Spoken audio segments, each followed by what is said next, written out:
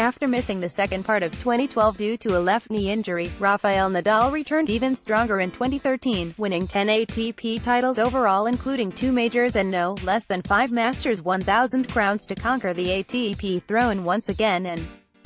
finish as the year-end #1 player for the first time since 2010. He won 3 out of 6 matches against Novak Djokovic, but all 4 versus his greatest rival Roger Federer, 3 on hard courts and the first at the ATP Finals. Roger always had the edge over the Spaniard on indoor courts, and he beat him 4 times in a row at the season-ending event before the semi-final encounter in 2013 that Rafa won 7-5, 6-3 in an hour and 20 minutes for the place in his second ATP Finals title match, losing to Federer in 3 sets in 2010. After winning his second US Open crown, Nadal was ready to battle for the crown in the rest of the season, which wasn't always the case in the past, and he competed on a high level in Beijing, Shanghai and Paris despite not winning any of those tournaments.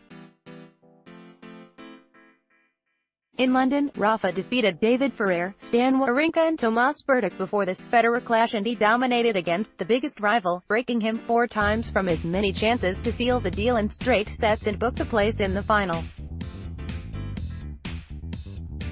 Spaniard served at 77% and he lost just 15 points in 10 service games, saving 3 out of 4 break points to keep the pressure on Roger. The Swiss struggled to keep the pace with Rafa and he failed to make enough damage with his first serve, winning only 8 out of 20 points after missing it and also losing ground in the most important points as he failed to save any of the break points he faced. Overall, Nadal had 28 winners and 21 errors and Federer couldn't follow that pace, standing on 29 winners but also 37 mistakes, outplayed by strong and persistent shot-making from the other side of the net. Like in their previous indoor clashes, Federer was unable to create the difference with his serve and forehand, and there was no way he could stay in touch in the baseline rallies against the rival who tamed his shots in the best possible way to emerge as a winner in just 80 minutes.